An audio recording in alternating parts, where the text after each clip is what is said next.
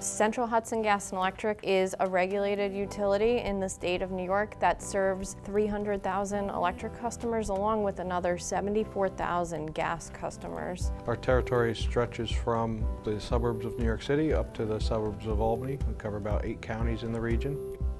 For the past 8 years, we've had automatic load transfer devices installed on our system, and we've saved approximately 260,000 customers over those 8 years from outages from those devices.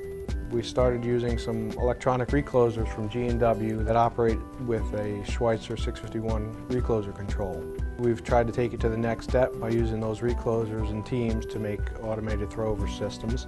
And in order to communicate between the two members, we found out that Schweitzer was developing a new product, the SEL-3031 radio, to handle the communication between the two team members. It uses mirrored bits protocol and allows the 2 or more devices to communicate with each other and let you know what the status of the other device is.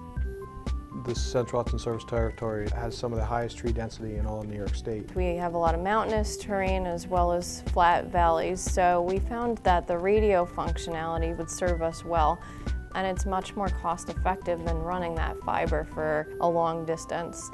In addition, the advantage of a radio communication is that you don't have to worry about a tree falling on the line and bringing the fiber down and having to rebuild that wired structure. Schweitzer now offers a repeater option, so not having to hardwire those long distances is a significant advantage. One other feature about the Schweitzer product is the ability to make changes down the road because it's all done within the logic. If we decide to add 3, 4, 5 feeders in a full loop scheme, we have the ability to do that. And again, that was part of Schweitzer's innovation and flexibility that they built into the product and working with us from start to finish to really customizing it to the needs that we would have.